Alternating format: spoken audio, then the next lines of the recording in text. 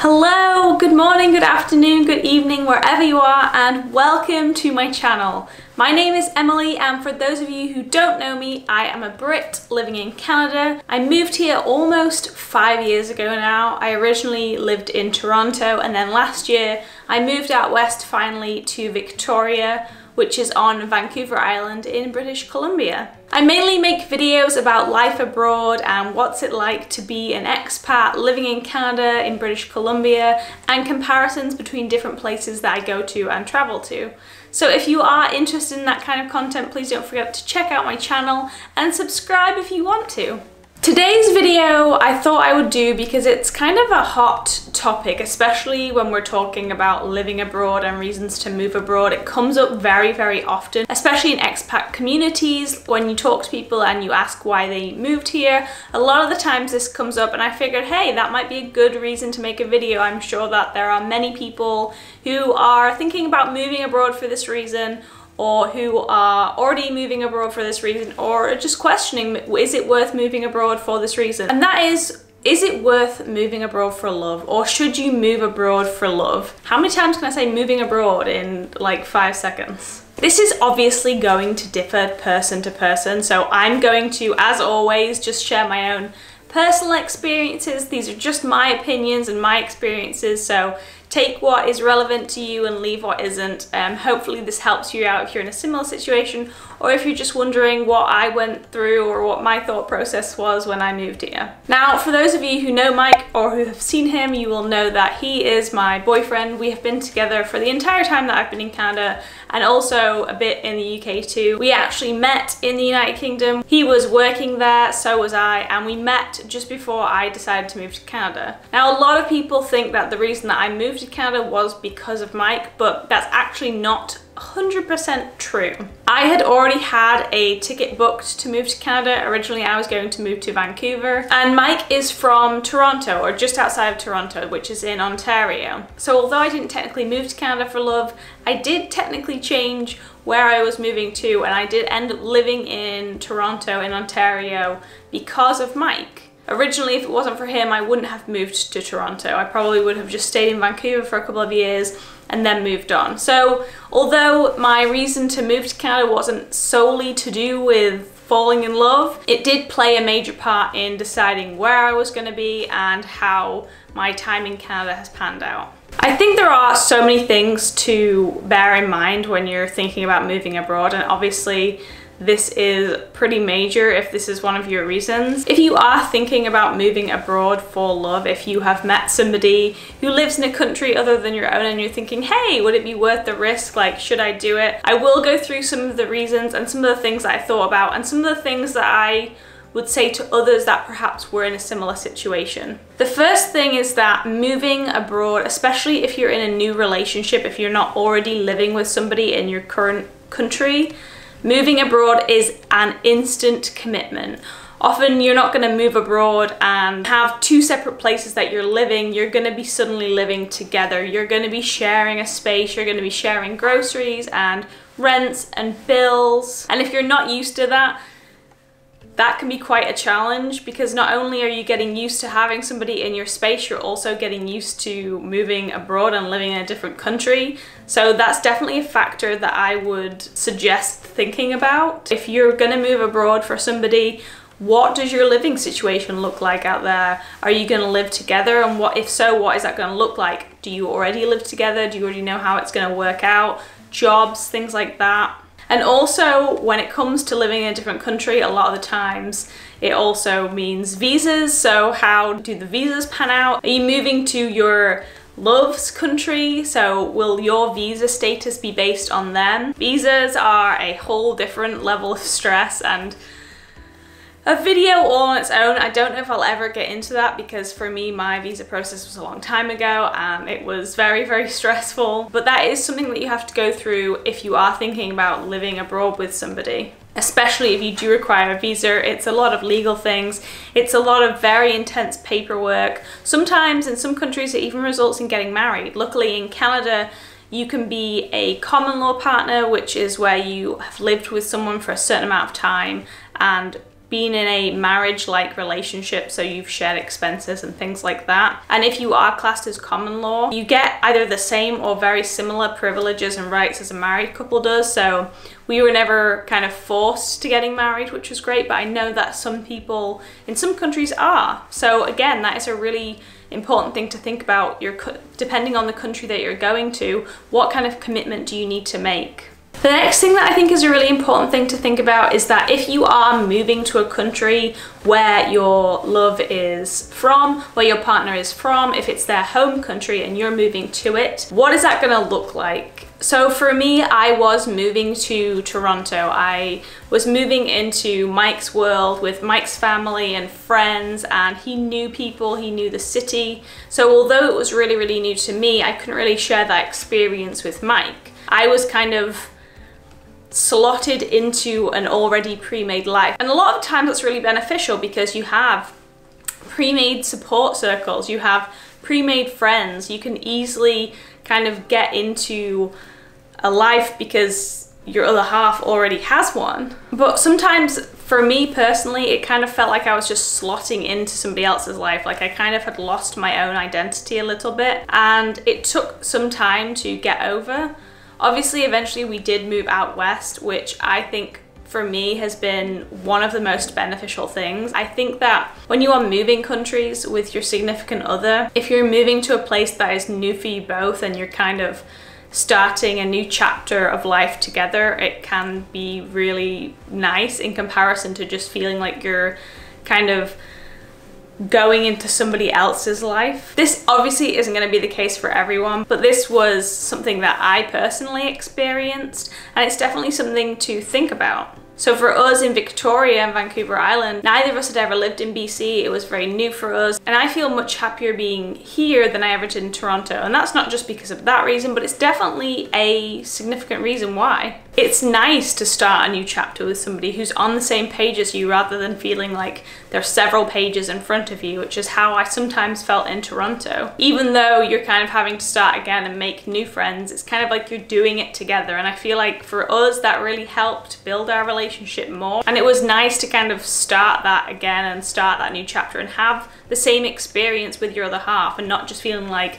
overwhelmed because this is so new and you have to get a new driver's license and a new health card. Because when I was in Toronto, obviously Mike already had his Ontario license and his Ontario health card, but here we both had to go through the same process, and it was nice to kind of talk to each other and share each other's experiences. So I definitely enjoyed moving here more together as opposed to just kind of slotting in Ontario. And again, it's not going to be the same for everybody. That was just a personal experience. And then off the back of that, I think that for us it was really important to make sure that we both had our own lives. Because often if you are slotting into somebody else's life and you are going into a place that's familiar to your significant other and not to you, sometimes it's just organic how you fold into different friendship groups and you form the same mutual friends and you form the same social circles and you do everything together. Although I think that's really important, for us it was really important to also have our own lives and to have our own experiences, so we don't do everything together. So we have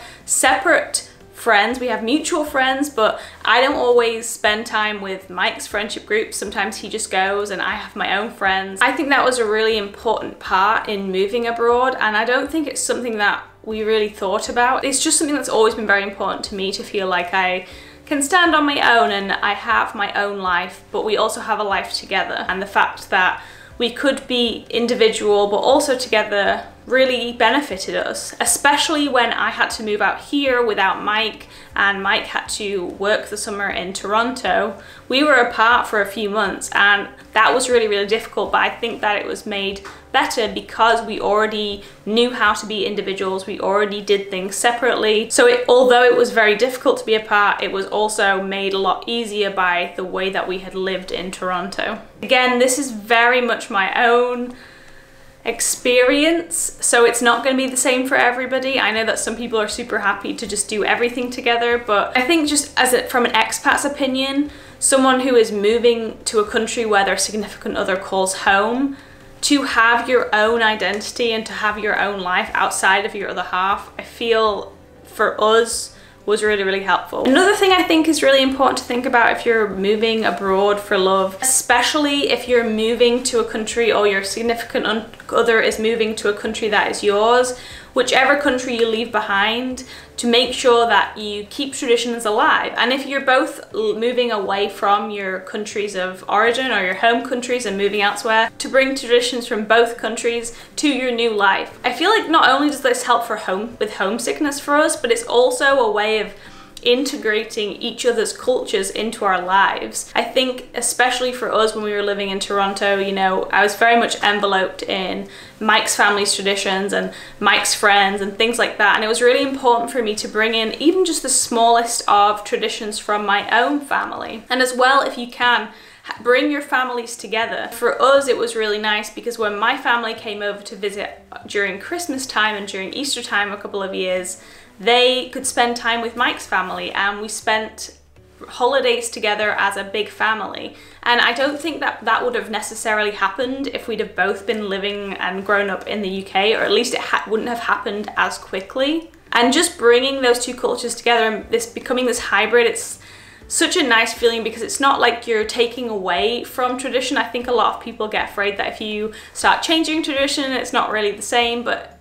becoming a couple or couples from two different countries and kind of bringing those traditions together, we found has been really, really wonderful. So now we kind of have a hybrid of traditions, and we do things from both of our childhoods for all different kinds of holidays. And sometimes we've even brought in our own traditions, ones that we've come up together that have not come from either of our families. Because especially in those first few years when I was living in Toronto and Ontario, in Mike's world as I would call it, those little parts of it were really important to me. Just little things like having Christmas crackers at Christmas and mince pies and certain Easter traditions and certain things that we would do on birthdays, the way that we would decorate, and just little things like that really do help you feel a sense of home. Whether that's you moving to your significant other's country, or they're moving to yours, or you're both moving to a different country,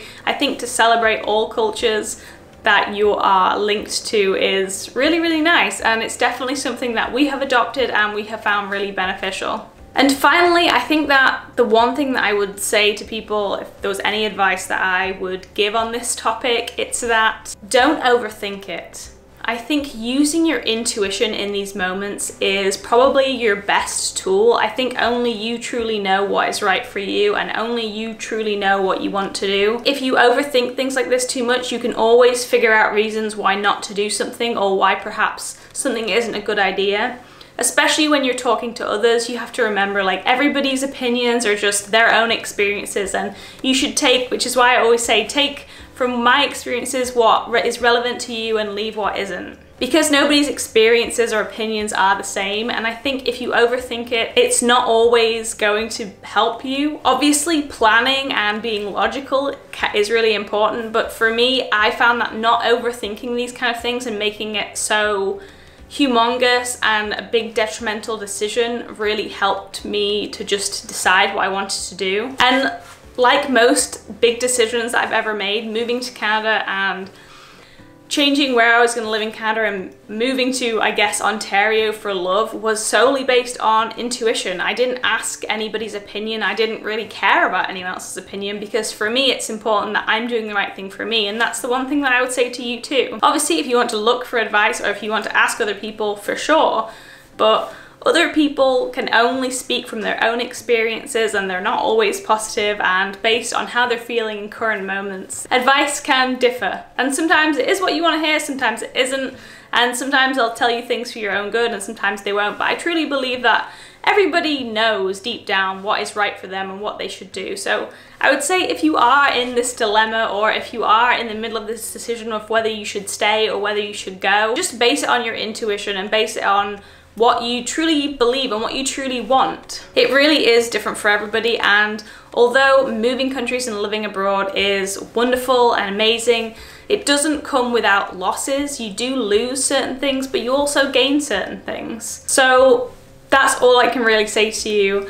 I hope that you have found this video helpful. Obviously, again, it is based solely on my own opinions and experiences as to why I decided to move abroad and some of the things that have helped me while living abroad and moving abroad for love. If you did enjoy it, please don't forget to hit like and subscribe to my channel. I post videos every single week, and liking and subscribing and commenting really helps you push these videos to others that might also be interested too. Until my next one, I hope you have the most wonderful day, and I will see you again very soon. Bye!